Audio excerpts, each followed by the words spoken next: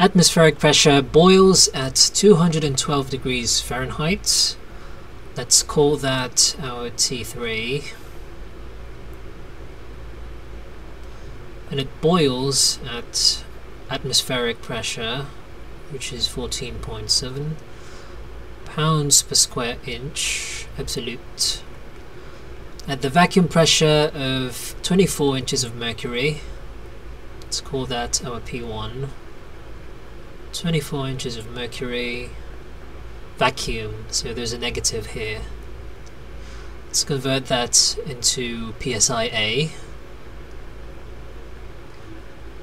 We know that for every 14.7 psia there is 29.92 inches of mercury, so these cancel out, and we still need to convert that into absolute.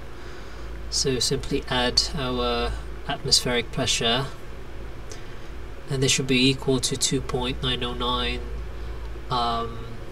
psi absolute. And the temperature at this pressure is 142 degrees Fahrenheit.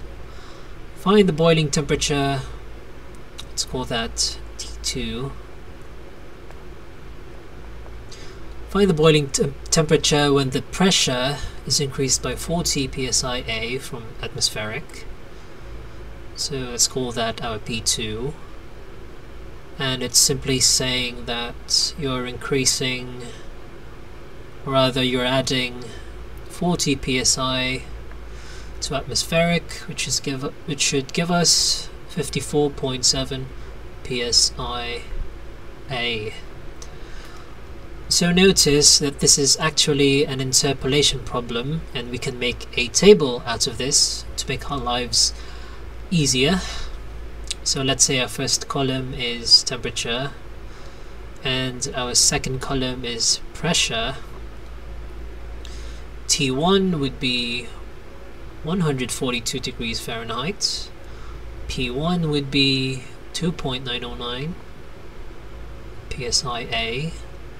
T2 is what we're looking for, but P2 is given at 54.7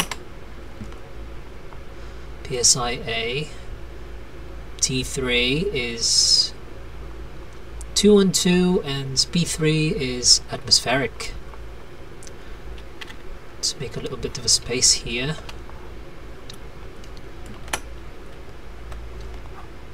And this is our table. So to interpolate, simply T2 minus T3 over T2 minus T1. Similarly for pressure, P2 minus P3 and P2 minus P1. Now we do have this. We have this as well, right here. P2, we also have P2. Also have P2 down here, P3 right here, P1 right here. So we can actually find T2 now. Let's put that in our calculator. X minus T3, X minus T1, P2 minus P3,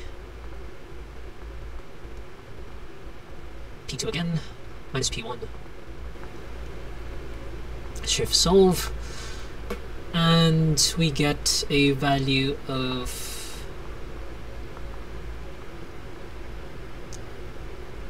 449.47